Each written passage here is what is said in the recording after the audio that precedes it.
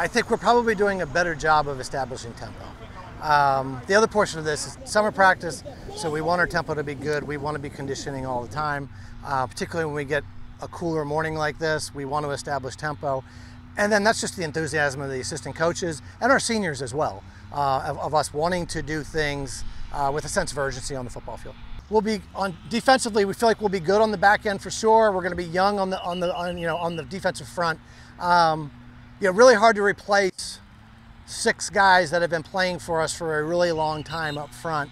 There was 3 defensive linemen, some linebackers, then we moved Henry Burling down to defensive end. So replacing those guys up front is going to be a hard thing to do this year. But our kids have done a great job in the weight room in the off season and have worked hard throughout this summer to get themselves ready to, hopefully fill the shoes of TJ and Joel and Boo Boo and John and Henry and all those guys.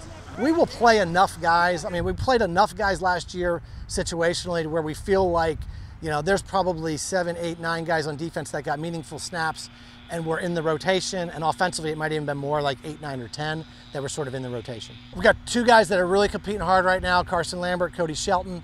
Cody's been around, Cody's a senior. So I would say probably Cody's got a leg up just from an experience standpoint, but both of them are practicing really well and we're really pleased with the progress we're making at that position. My philosophy has always kind of been, if you have 2 that are ready to play, we'll try to get them reps so somebody just doesn't get rusty and then we got to throw them into a bad spot.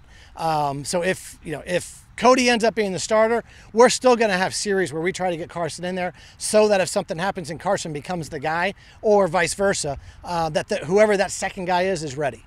Got to be a little tougher. All right, got to get a little tougher, and I think we started establishing that in the weight room and in the off-season conditioning program, strength program. And then the other thing I would say is we just got to be more efficient on offense. I was calling the offense last year, so we probably weren't as efficient as we could be. Coach Von Bargen's taken that over from me, so it'll probably be way better on offense.